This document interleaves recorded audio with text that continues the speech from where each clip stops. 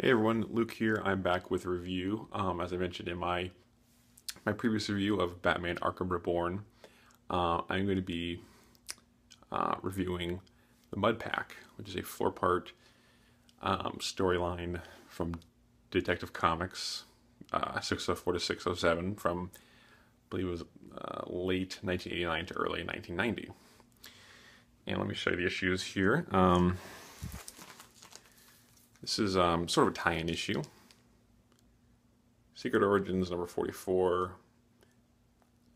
As you can tell from the title, it tells how the four clay faces came to be. Initially, when I bought this, I didn't think they would really tie into the story all that much. I just thought, oh, okay, it's just released at the time, so you would know how these clay faces came to be. But the story of the original clay face, Basil Carlo, it actually ties into the actual Mudpack storyline. So it's worth getting for that. The other stories are okay, I guess. But the Basil Carlos story is definitely recommended because it ties into the actual storyline. And let me get the issues here. You have part 1, which is 604. Part 2, 605. Part 3, 606. Part 4, 607. This is being written by Alan Grant with pencils by Norm Breyfogle. Breyfogle, however you want to pronounce it. And of course, they're a really great creative team, and the few issues that I've read of their work has been really good, especially Breyfogle's pencils, just really great stuff. Anyway, this story tells of Basil Carlo, the original Clayface, who, as you may or may not know, was a horror film actor who basically gets arrested and hospitalized by Batman for trying to killing an actress who was starring in a remake of the film that made him famous. Anyway, once Mudpack starts, he's released from the hospital, and he's dead set on revenge. He basically solicits the help of Clayface 2, 3, and 4.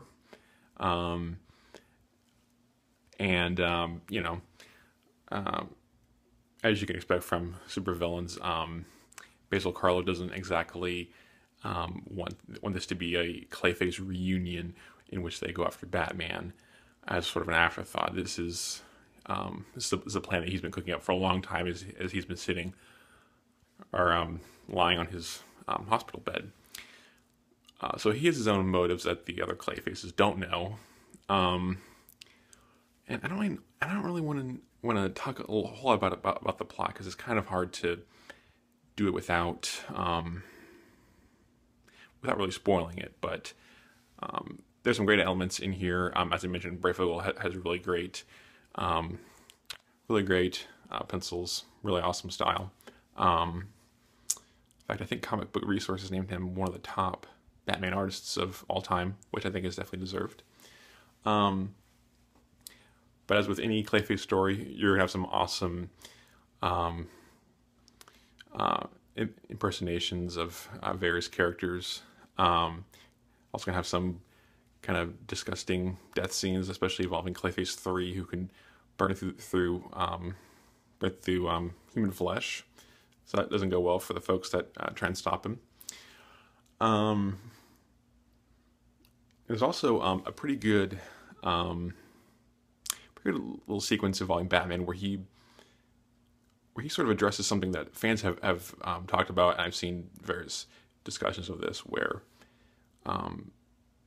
people wonder if Batman is basically crime fighting, despite the fact that this whole endeavor is basically an exercise in futility, because as Batman says in the issue, I think it's part 3, Detective 606, that basically for every one criminal I put away, 50 more spring up to take their place.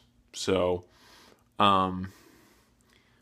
that's an interesting scene there. And of course, when you get to read old back issues, you get to see all the vintage ads, and there are a couple. I think there are. Yeah, I think there are. Let's see, one, two. Yeah, the first and fourth part of the series actually have fold out Batman posters, which are thankfully still left in by the original owner. So that's nice. I really like Clayface. I got the Clayface one shot during Villains Month. You know, I think that was a pretty good story. I also like the two-parter that Scott Snyder and Greg Capullo did for the current Batman series. But this one's really good too. So I'm definitely intrigued by Clayface and the various individuals who have taken on that mantle. So I really like this a lot. So I give it probably 4 out of 5 stars. Definitely check it out. You can get all 5 of these issues pretty cheap online, as I did.